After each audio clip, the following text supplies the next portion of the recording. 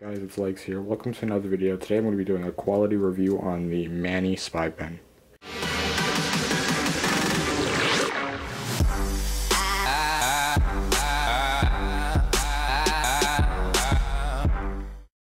Now keep in mind that this is a quality review. There was some difficulty with the software included within the pen and the technical part, but we're not going to be using that today. We're just going to be focusing on the actual physical or quality of the review. Now firstly, it opens up nicely, and inside it reveals the compartment for the USB, which I guess you could use to check the videos, but like I said, there was some difficulty with the technical part of the pen, which I did resolve with support, but for the time being I'm just going to review the actual quality of the pen.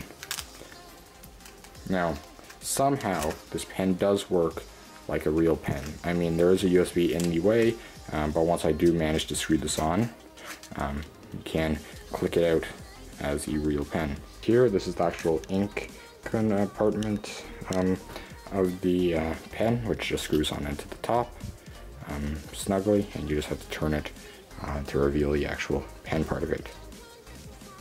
Now on the side, it's a little bit hard to see, but there's an LED, and then also the camera, which is supposedly high resolution. Of course, like I said, there's a technical problem, so I can really check that, but it's pretty simple to use. Basically, you charge it and hold it down, and then one blink is for a picture, and then two blinks, or sorry, holding it down takes a video, and then just one click turns the video off, and one click also just takes a picture, which is really nice.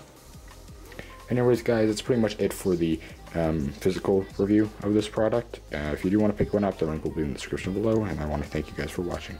Bye.